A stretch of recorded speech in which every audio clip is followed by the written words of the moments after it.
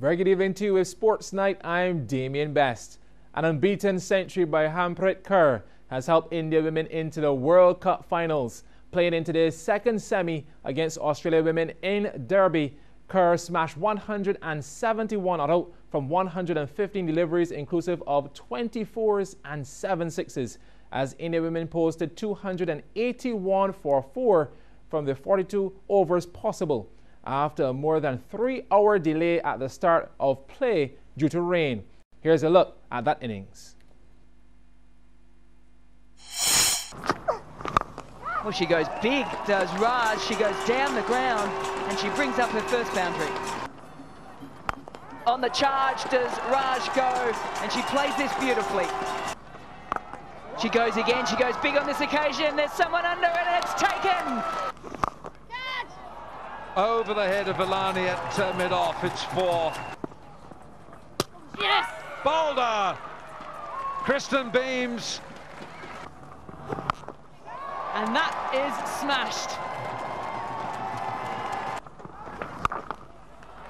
And she's found that gap beautifully, placed it brilliantly through deep mid-wickets.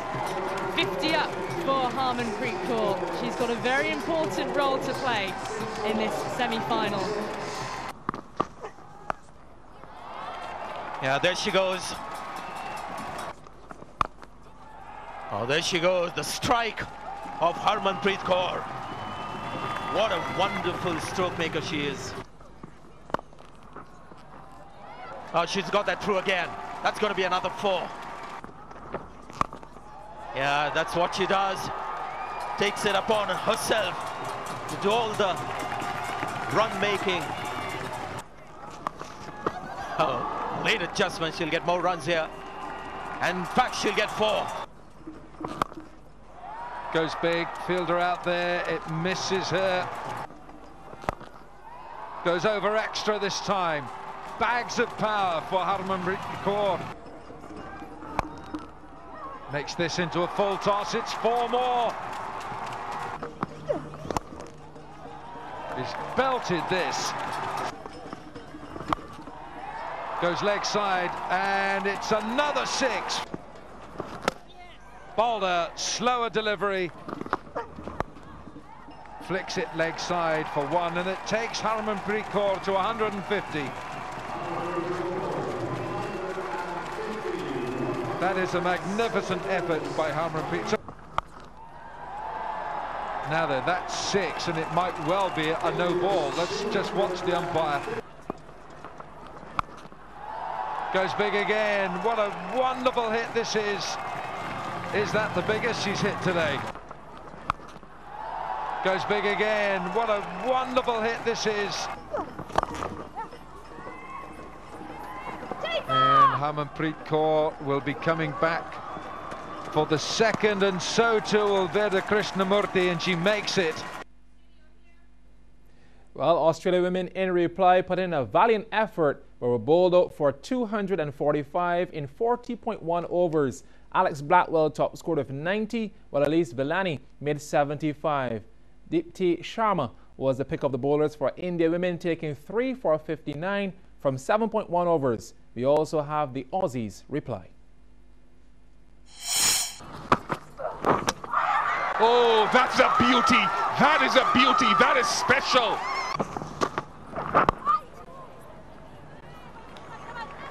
Good shot by Perry. A well-needed boundary. But shots like that will certainly help. Remember. Oh, gone. She's taken a catch, reflex catch, and dream works for India. On the ground continues. It's gone through. That's 4. Good looking shot. That's 4. It beats backward point. Well, that's a powerful shot. Yep, dispatch for 4. Villani, gone! Edged and out! That's taken! A miss hit from Healy, coming off the inside half of the bat. So much turn there and out. Ash Gardner goes for just one. Oh, now is she out? Is she out? Yes, she's out of a non-striker's end. Down to mid-wicket and taken. India to win the important days. Gone straight, fielder coming near it. Where the Krishnamurti bounces over her. Making the final. Well, she's got enough bat on this one to take it over the fielder, so Australia continue. So will it be Gaikwad? Get that final wicket. Another clean strike. What a distance. It's another one. Same direction. Maybe not the same length. Taken on the full. The fielder there. Was it stoppable? But that's going to be 4 runs. 4 more to Blackwell on 89 now. And the final wicket has fallen. And it's Dipti Sharma who gets it. And India are through to the finals. Well, India will now play England in the finals at Lord's this Sunday. Barbadian Jack Kirby placed 7th in the final of the boys' 50-meter backstroke at the Youth Commonwealth Games in the Bahamas earlier tonight. Kirby, who placed 6th in the 100-meter backstroke final last evening, was timed at 27.05 seconds. Kennard Campbell of New Zealand was the winner in 26.18. Earlier this morning in the heats, Kirby was 4th in Heat 2 in 27.01. Meanwhile, in the girls' 50-meter backstroke, Daniel Titus failed to advance to her final, finishing 4th in Heat 3 in 31.09 seconds. Well, Barbados under-15 national football team defeated St. Kitts and Nevis under-15s at the Willie AstroTurf last night in an international friendly. Let's take a look at some of the highlights from that encounter. Barbados under-15s in the yellow and blue kit applying some early pressure to the defense of St. Kitts and Nevis in the first minute. Thierry Gill in the attacking third. Left foot shot rattles the top of the goal bar and the rebound wasted up and over for goal kick. Just seconds later and the Bajan boys at it again. Cross from the right into the 18-yard box. Kyle Lewis left boot and back of the net to put Barbados in front. 1-0 in the second minute. Fast forward to the second half now and Barbados sticking to their game plan, launching an attack down the left this time. Skill on the ball, beautiful to see. Shakes the defender and the cross into the danger zone, sets up Gill with the one-touch strike. Barbados with the 2-0 lead. And to make matters worse for St. Kitts Nevis, poor tackle inside the 18-yard box, gifting a penalty in the 72nd minute. Andre Applewitt stepping up, left side, the best side. Barbados with the 3-0 victory over St. Kitts and Nevis. Coming up, a call for Kensington to catch up with the rest of the world through an indoor facility.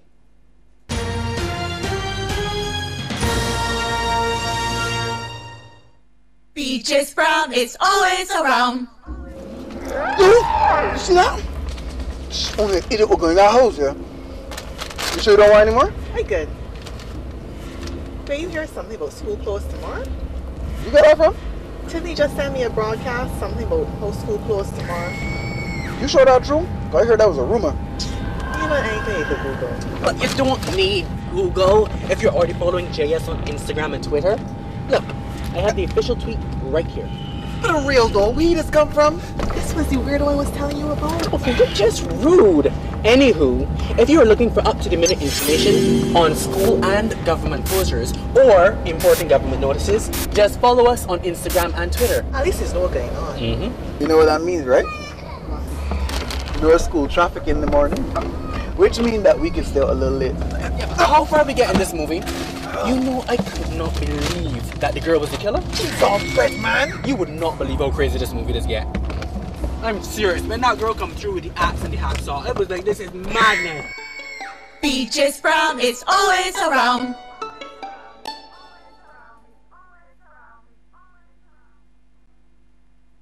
cricket is wheating. Every man, woman, and child in Barbados understands that cricket belongs to all of us. Memories of the glorious game fill us with joy and build confidence in our people. Let us continue to embrace the grand game. Get involved in cricket however you can. Bring your children and come enjoy the game. Let us remember that cricket is wheating. The BCA's Game of the Day on Saturday, July 22nd, Sunday, July 23rd is between ASA Field Pickwick and ICBL Empire at the Foursquare Oval venue located in St. Philip.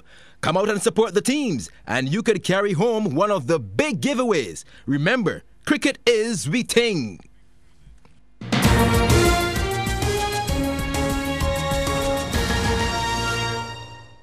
We're back. Well, long-standing board member Conde Riley believes it's time the Mecca of cricket in the Caribbean, Kensington Oval, has its own indoor facilities. Well, speaking on this week's QFM's Mid-Wicket Cricket Talk Show, Riley, one of the BCA's directors on Cricket West Indies board, noted that Kensington is the only modern cricket ground in the world without an indoor facility. Kensington Oval is like a house without a kitchen. It is the only major cricketing ground in the world, modern, that does not have an indoor facility. The plans for that were done in 2005, but at the time of the World Cup, it wasn't thought to be a necessity, and it was shelved. But that precludes, not having an indoor facility precludes the Barbados Cricket Association from doing two things. One, being able to take the development program into different times of the day, and is also constrained by the weather. And that would be one of the things I'd like the board to really consider in any plan to go forward. It would also help, I think, in the sports tourism thrust of the country, because in talking to many counties that have been here, they prefer to go to South Africa and Dubai because of those same two constraints. And I believe that would lead to more attractive Kensington Oval.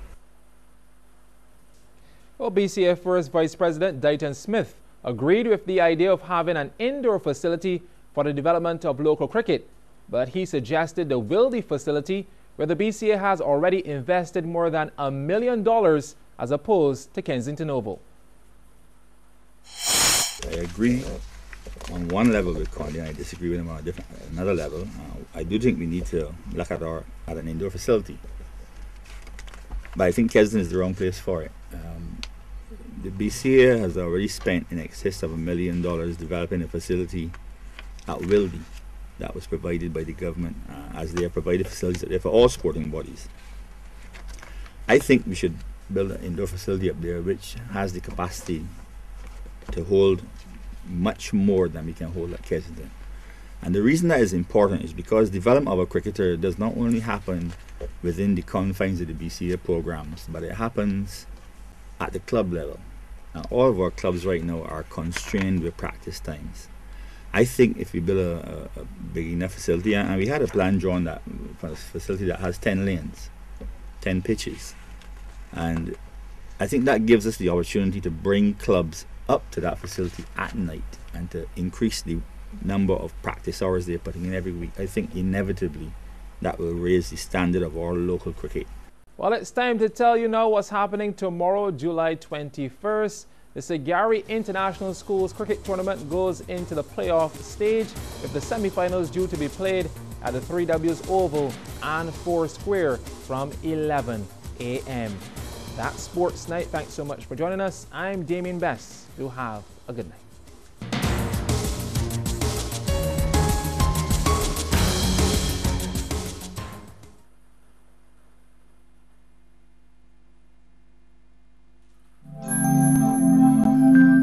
You're watching CBC TV 8 in beautiful Barbados.